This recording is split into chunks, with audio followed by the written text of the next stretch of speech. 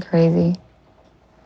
All these females sending naked pictures and talking about $150 for an hour. Going through his office, I found an old cell phone of Scott's, and in it, I found a disturbingly large amount of text messages and pictures sent back and forth to prostitutes. I want to hang out, take you out, nice New York strip steak, have fun, no pressure.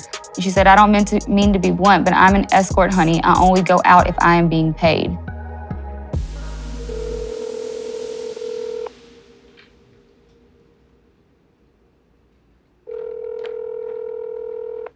Hello? Hey. Hi. I've got one of Scott's old phones, and it's just like text after text after text of him getting information and talking and seeking out pictures and meeting times with prostitutes. Oh, crap.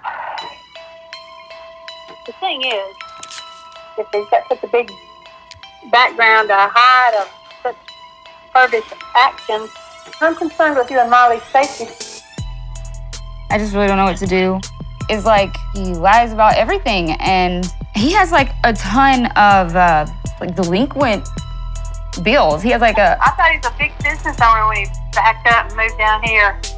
Why is he broke? I don't know. I didn't know he was. It seems like Scott doesn't have money. He told me this big story. He's just lying. I'm concerned about his ability to take care of me and Molly Grace. It has made me lose complete faith in any stability. What am I gonna do now? I have a life here with my daughter.